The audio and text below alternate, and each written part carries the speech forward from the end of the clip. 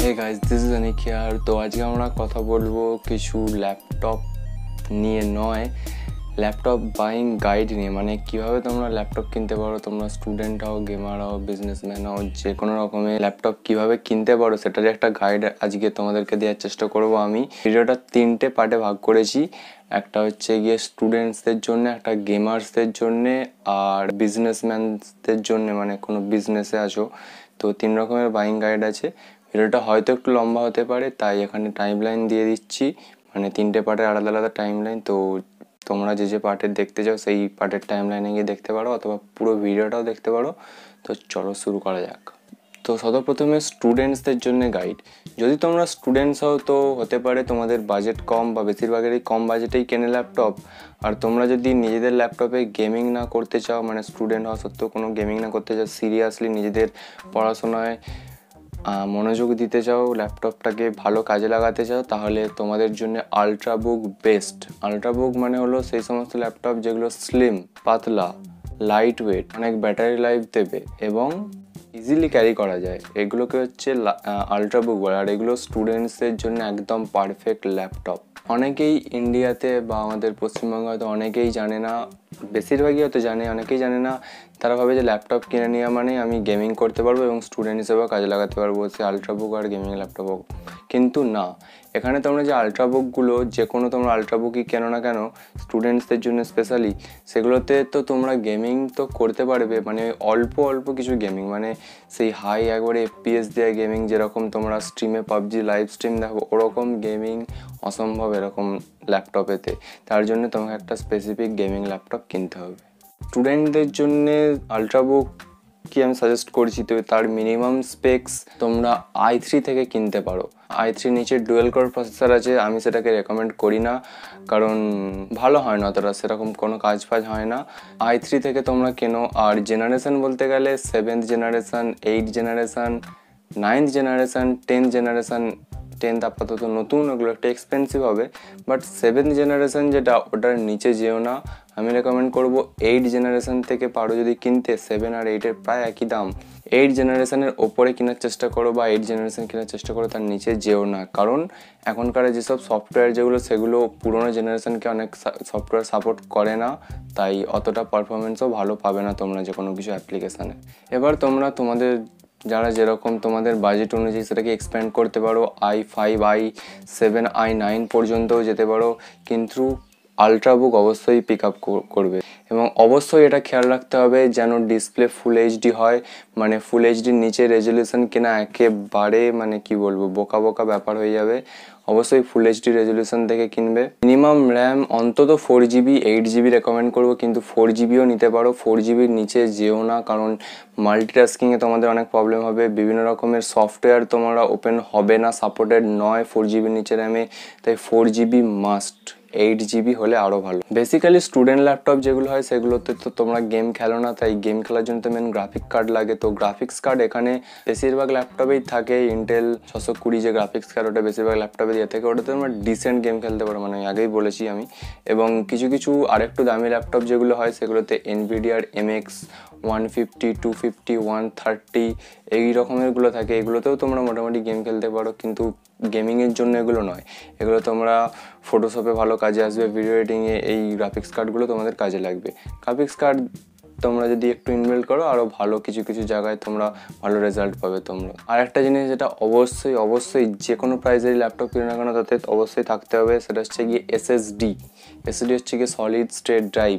এটা যদি তোমাদের ল্যাপটপে থাকে, তাহলে তোমাদের ল্যাপটপ, মানে i3 যেটা তুমি যদি নর্মাল HDD ভার্সান ইউজ করো আর SSD ভার্সান ইউজ করো, দুটোর মধ্যে অনেক ডিফারেন্স দেখতে পাবে। তোমাদের ল্যাপটপের স্পিড বেড়ে যাবে অনেক, বিভিন্ন সফটওয়্যার অনেক তাড়াতাড়ি খুলবে, মানে আকাশ পাতালের তফাৎ ভেবে নিতে পারো। SSD অ্যাটলিস্ট 128GB থেকে শুরু, ওর নিচে পাবে না তোমরা ল্যাপটপে।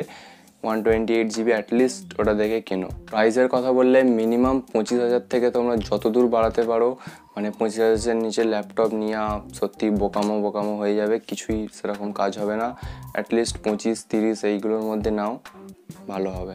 বেসিক্যালি আলট্রাবুকের ক্ষেত্রে ডেল, HP, আসুস, এসার এই ধরনের ব্র্যান্ডগুলো প্রথম চয়েস রেখো, তারপরে বাকি তো হয় না সাধারণত, এইগুলোই তো প্রথম চয়েস রেখো। যে কোনো একটা পিক আপ করতে পারো তোমাদের নিড অনুযায়ী, ডিজাইন অনুযায়ী। আর স্টুডেন্ট ল্যাপটপের ক্ষেত্রে অপারেটিং সিস্টেম হচ্ছে তোমরা উইন্ডোজ নেবে না ম্যাক নেবে, এবার তোমাদের বাজেট অনুযায়ী তোমরা যেটা প্রেফার করবে। ম্যাক খুব কঠিন নয়, তো মানে অনেকের মনে হতে পারে যে ম্যাক প্রচুর কঠিন, আমি ইউজ করতে পারবো না, ম্যাক নিয়ে লাভ নেই, উইন্ডোজ নিয়ে, সেরকম কিছুই নয়। ম্যাকও খুবই সোজা, উইন্ডোজও খুবই সোজা, তোমাদের প্রেফারেন্স সেটা তোমরা নিতে পারো। বেসিক্যালি ম্যাক 1 লাখের ওপর থেকে শুরু হয়, আর এই ম্যাকবুকটা অন্তত নিও না প্লিজ, এটা বাদ দিয়ে। ম্যাকবুক এয়ার যেটা, এটাও খুবই একটা ভালো ল্যাপটপ স্টুডেন্টসদের ক্ষেত্রে। বেসিক্যালি সব রকমের কাজ তোমরা খুবই ভালো করতে পারো, প্রোগ্রামিং থেকে শুরু করে ডিজাইন সব কিছু খুবই ভালো, ফ্ললেসলি হবে, কোনো প্রবলেম হবে না। তো ম্যাকবুক, উইন্ডোজ যে কোনো কিছু পিক করতে পারো তোমাদের বাজেট অনুযায়ী। আচ্ছা, গেমিং ল্যাপটপ বাইংয়ের ক্ষেত্রে তো 50,000 মিনিমাম বাজেট হতে হবে আমার মতে। 50,000 থেকে এবার তোমরা যতদূর এক্সপ্যান্ড করতে পারো, 1 লাখ 2 লাখ 3 লাখ যতদূর এক্সপ্যান্ড করতে পারো তোমরা ততদূর এক্সপ্যান্ড করতে পারো। মিনিমাম 50,000 বাজেট, তার নিচে যে ল্যাপটপগুলো হয় গেমিংয়ের ক্ষেত্রে হয়ও না, যদিও হয়ে থাকে বেকার হবে একেবারে। বাট তোমাদের মনে হতে পারে যে 1 লাখ টাকার ল্যাপটপ কিনবো, তাহলে ম্যাকবুক নিয়ে নেবো। ভুল করবে খুবই। ম্যাকবুকে কোনো গেমিং হয় না, গেমিংয়ের কোনো সফটওয়্যারও পাবে না, ওতে ইনস্টল হবে না, গেমিং নিয়ে ঠকে যাবে। ওকে, গেমিং ল্যাপটপের ক্ষেত্রে মিনিমাম আমাদের প্রসেসর i5 রাখতেই হবে। গেমিং ল্যাপটপ i5 থেকে শুরু হয় বেসিক্যালি। i5 তোমরা নিতে পারো, এছাড়া AMDর প্রসেসর নিতে পারো, যেগুলো খুবই ভ্যালু ফর মানি। মানে AMDর যে রাইজেন সিরিজ, যেগুলো Ryzen 5 third generation, second generation, Ryzen 7 second generation, third generation, এগুলো ইন্টেলের তুলনায় অনেক সস্তা এবং অনেক ক্ষেত্রে ইন্টেলের থেকে ভালো পারফরমেন্সও তোমাদেরকে প্রোভাইড করে। তাই এখনকার যারা বেশিরভাগ স্ট্রিমিং তোমরা যারা দেখো, বেশিরভাগ অনেক টাকারও পিসি বিল্ড তারা যেগুলো করে, মানে ওই ডেস্কটপ, সেখানে তারা অনেকেই হচ্ছে গিয়ে AMDর রাইজেন CPU পিক করে, কারণ অনেক চিপার আর খুব ভালো পারফরমেন্স দেয়। গেমিংয়ের ক্ষেত্রে প্রসেসরের থেকে যেটা মেইন জিনিস, সেটা হচ্ছে গিয়ে GPU, graphics processing unit. Graphics ছাড়া তোমরা ভালো গেম খেলতে পারবে না। এটা মোবাইল নয় যে ভালো প্রসেসর হলেই তুমি বিশাল গেম খেলতে পারবে, এখানে ল্যাপটপের ক্ষেত্রে তোমাদের GPU চাই। এই GPU এর ক্ষেত্রে এনভিডিয়ার GPU এর কথা আমি বলবো, হ্যাঁ AMDও আছে, বাট অতটা রেকমেন্ড করি না এখনও, তোমরা এনভিডিয়ায় পিক করবে। এনভিডিয়ার তোমরা GTX সিরিজ হয়, MX সিরিজ তো ওই বাদ দিলাম, ওটা গেমিংয়ের জন্য নয়। GTX সিরিজ হয়, তারপরে RTX সিরিজ হয়। বেসিক্যালি GTX সিরিজের যেগুলো, সেগুলো 1050 থেকে শুরু হয়, ওর নিচেও আছে, ওর নিচেও অতটা ভালো গেমিং হয় না। 1050 যেগুলো অ্যাভারেজ গেমিং তোমরা পাবে, মানে ঘরে যেরকম ফোনে পাবজি খেলো ওরকম মিডিয়াম সেটিংয়ে তোমরা মোটামুটি ভালো খেলতে পারবে। FPS আরে মোটামুটি 30 থেকে 60 FPS পেয়ে যাবে গেমিংয়েতে। আর এরপরে যেগুলো হয় 1650 ম্যাক্স কিউ, 1660 Ti, এগুলো যেগুলো হয় এগুলো মিড রেঞ্জ GPU, এগুলোতেও তোমরা মোটামুটি ভালো স্মুথ গেম খেলতে পারবে, সেরকম কোনো প্রবলেম হবে না। আর তোমরা যদি প্রফেশনালি গেমিং করতে চাও, বাজেট তো বাড়াতেই হবে অবশ্যই, সেখানে তোমরা RTX সিরিজ পিক করতে পারো। RTX 2070, 2080, 2080 Ti, এগুলো যেগুলো হয় এগুলো একেবারে প্রফেশনাল গেমিংয়ের জন্য। প্রাইসও মানে আকাশ ছোঁয়া বলতে গেলে, আর এগুলো একদম ফ্ললেস, সেরকম কিচ্ছু প্রবলেম হবে না, বিশাল রকমভাবে গেমিং করতে পারো। আর এই ল্যাপটপগুলোর দাম তোমাদের হচ্ছে গিয়ে 1 লাখেরও উপরে চলে যায় অনেক সময়।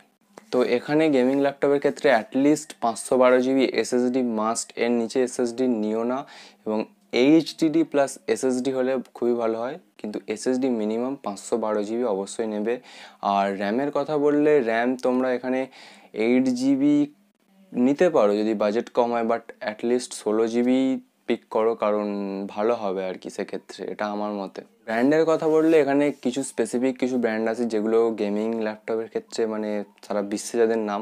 প্রথমেই বলছি MSI, আসুসের কিছু সিরিজ আছে, আসুসের রগ সিরিজের মধ্যে জাইপ্রাস সিরিজ আছে, এবং আসুসের টাফ সিরিজ আছে। তারপরে তোমাদের ডেলের এলিয়েনওয়্যার আছে, এগুলো খুবই প্রিমিয়াম ল্যাপটপ, ডেলের এলিয়েনওয়্যার, এবং আসুসেরও অনেক প্রিমিয়াম ল্যাপটপ পেয়ে যাবে, 4 লাখ 5 লাখ, কমেরও আছে অবশ্যই।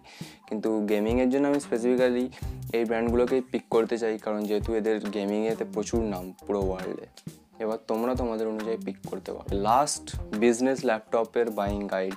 তো বিজনেস ল্যাপটপের ক্ষেত্রে এগুলোও বেসিক্যালি আলট্রাবুকই হয়, কিন্তু আল্ট্রাবুকের থেকে একটু প্রিমিয়াম ডিজাইন এদের হয়, মানে নর্মাল আল্ট্রাবুকের থেকে আর কি এদের প্রিমিয়াম ডিজাইন হয়, মানে দেখতে একেবারে সুন্দর, খুবই ভালো প্রিমিয়াম ডিজাইন, প্রিমিয়াম ম্যাটেরিয়ালস দিয়ে তৈরি, যে কেউ দেখে বলবে যে হ্যাঁ এটা কোনো একটা প্রফেশনাল বিজনেসম্যানের ল্যাপটপ। তো যেহেতু তোমরা বিজনেসের জন্য কিনবে, তো এখানেও মিনিমাম i5 প্রসেসর রাখতেই হবে তোমাদেরকে। প্রিমিয়াম ল্যাপটপ i5-এর নিচে হয় না, i7 i9 যতদূর তোমরা এক্সপ্যান্ড করতে পারো। মিনিমাম র্যাম তোমরা এখানে অবশ্যই 8GB রাখবে, 8GBর নিচে হয় না, যদিও হয় বেকার হবে, নিয়ে লাভ নেই। 16GB 32GB যতদূর এক্সপ্যান্ড করতে পারো অবশ্যই বাজেট অনুযায়ী, বাট 8GB র্যাম মিনিমাম। এবং বাজেট বেসিক্যালি এগুলোর 50 থেকে 60-এর ওপরে শুরু হয়। একটু প্রিমিয়াম, যেহেতু এটা বিজনেসম্যানদের জন্যে, সাইবার ক্যাফের জন্য আমি বলছি না, কোনো একটা বিজনেসম্যান ভালো বিজনেসের জন্য আমি বলছি, মিনিমাম 60 থেকে 70 এরকমের মধ্যে শুরু হয়। আর এখানে ব্র্যান্ডদের কথা যদি তোমরা বলো, তো অবশ্যই প্রিমিয়াম ল্যাপটপের ক্ষেত্রে আমরা ম্যাকবুক কী করে ভুলে যাই, ম্যাকবুক প্রো বিজনেস ল্যাপটপের ক্ষেত্রে খুবই আইডিয়াল একটা চয়েস।